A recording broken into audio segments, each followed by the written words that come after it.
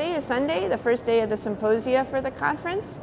That includes symposia on fuzzy interactions and crowding, which really speaks to the in vivo environment and the movement of biophysics to in vivo experiments, and also single molecule studies, trying to see not just ensemble behavior, but individual molecules, in this case, for this symposium, specifically with regard to transcription, translation, and splicing. So my Sunday favorites are going to be the mitochondrial section on how calcium gets in and out of these organelles in the cell.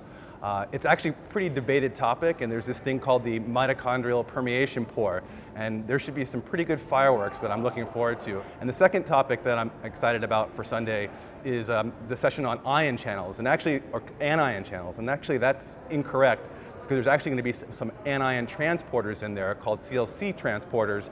And the new anion channel on the block, the TMEMs, which are really exciting, and I'm looking forward to hearing what Chris Hartzell has to say about his work on that session.